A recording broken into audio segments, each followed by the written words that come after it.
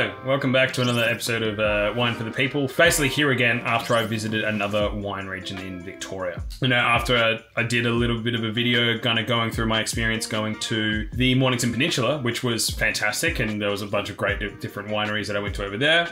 I thought, well, why not give another region in Victoria a crack? And I think out of regions in Victoria, the next logical step, as far as internationally acclaimed wine regions are concerned, it was an absolute no-brainer to go to the Yarra Valley. And it's also very convenient because that's the one that is closest to my house. So a couple of weeks ago, myself and my partner drove up from my house in Preston all the way up the highway to the Yarra Valley, and we made a little hit list of go to a couple of different cellar doors, go to a restaurant, do the whole thing, and have a good time. And I guess this is kind of the experience that I enjoyed over there. Now, full disclaimer, I have been to the Yarra Valley a couple of times before. I love the Yarra Valley. I love a lot of their wines. Their Pinots are some of my favorite Pinot Noir in the country.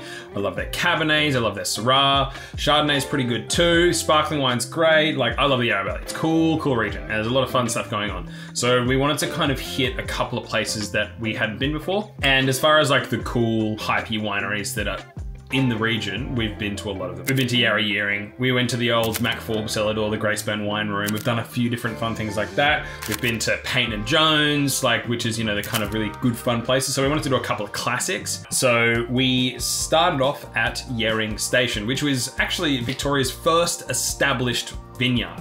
So, you know, it's kind of changed a little bit since then, and, you know, as far as the place and ownership and stuff like that.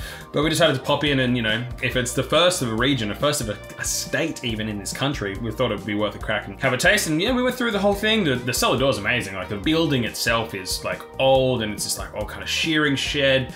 It's huge. It's, you know, it's well filled out. And we went through all the wines, and they're really good. Like, they're pretty good. There's absolutely more exciting wineries out there, but the wines are pretty typical of the region. They're relatively well priced as well, which is really exciting.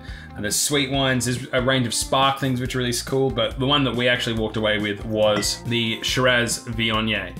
I have a bit of an affinity towards Yarra Valley Shiraz more than anything else, or Syrah. These guys are calling it Shiraz, probably for international marketing purposes and things like that. Like, I really love Yarra Valley Syrah. I think it's almost even better than, you know, some of the other grape varieties that are more known for. I think it's sometimes even better than the Chardonnay from the region. But what I like about it is that kind of pretty blue-fruited, almost more like Rhone-esque. There's this like kind of pepperiness and this like kind of floral juiciness that you kind of get out of Syrah Viognier or Shiraz Viognier from the region that you don't see from other Australian wine regions. And that's why I like it so much. And with a little splash of Viognier and they're doing the co-roti thing, and it's just absolutely delicious. So that was really good. This is about $45. So as far as wines from Victoria, that's pretty well priced for me. And definitely one that I'll probably wait till next winter to crack into, as it's, you know, September now, so it's starting to warm up. And then after that, we actually went to lunch at a little restaurant called Number 11 Healesville.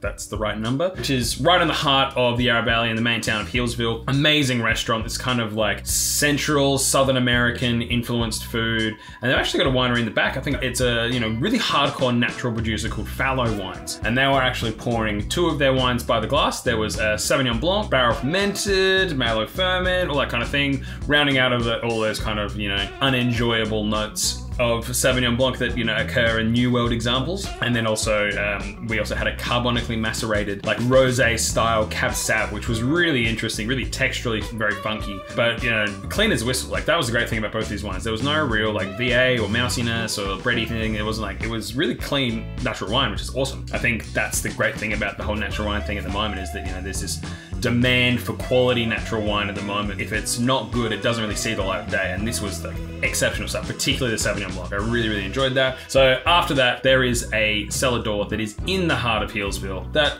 to be honest, I'd been to before, but when it's literally a walk down the street from the restaurant. So we actually popped down to Giant Steps.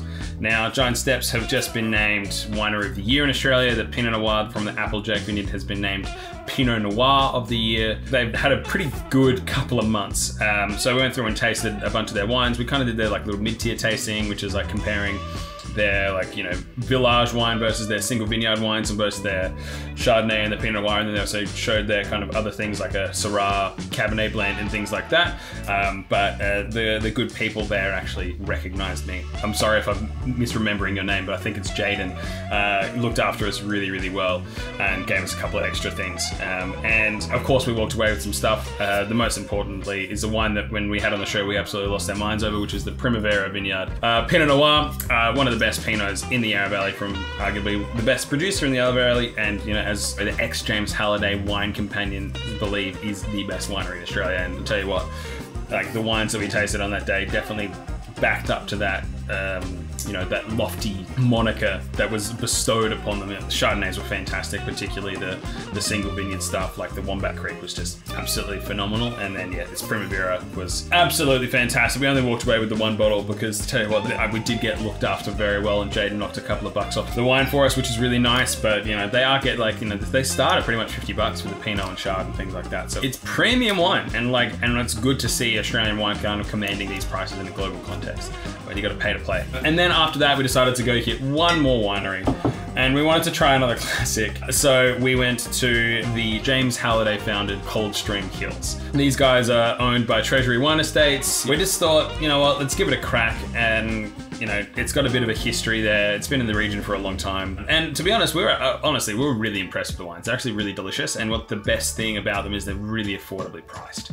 Like, that is the problem with a lot of Victorian regions, is that the wines are getting really, really expensive, and sometimes they just don't hit the value for money that other regions do, like the Adelaide Hills or other places around the country. But Coldstream Hills, honestly, like the wines were sound and really well priced. So we actually walked away with 2 bottles, which is rare kind of for us. We like to just pick up like one thing that we like and then kind of go from there. So we picked up, this is kind of classic cellar door stuff. They were very firm in letting us know that this was ranked the best sparkling wine in the Yarra Valley X amount of times, and you know, things like that. So this is one of the best sparkling wines in the country. And it's like 40 odd bucks, and it's just delicious. Like, it is really, really good sparkling wine. You know, champagne's double the price for just something entry level. So really, really delicious. And then we got a bottle of, you know, just classic little blend of different vineyards kind of thing, 2023. The price is about $30. And it's like, honestly, the wine stacked up. It was bloody delicious. It was one of those classic ones where you buy 2 bottles, you get the tasting back. So may as well buy 2 bottles because the price is so good. Honestly, really wrapped with those wines. Like, and I'll tell you what, like the view that you get after you park and turn around is absolutely stunning. A little quick day trip to the Yarra, not like an overnight stay or anything like that. That was the thing with Mornington. We got to hit more wineries over a long weekend. We just did this for a day, and that was 3 pretty solid wineries. Highlight has to be Giant Steps, as always. Very, very good wines there again, but you know, I'm excited to kind of go back. There's a couple of places I want to go out of, you know, cool little spots in the Yarra Valley, like oldest vineyard in Victoria, now continually producing wines under a different kind of system. Then there's Giant Steps, which is modern classic icon, and then there's maybe a previous generation's icon, but still making some really good fun wine. So I think that's a pretty good little snapshot of where the Yarra Valley has been to where it is now, and kind of everything in between. Anyways, that's it from me. Just a quick one, and hope you enjoyed, and maybe we'll go to another Victorian wine region in a sometime soon. I don't know. I'm not making plans that far ahead. I'm really bad at that. Anyways, see you later.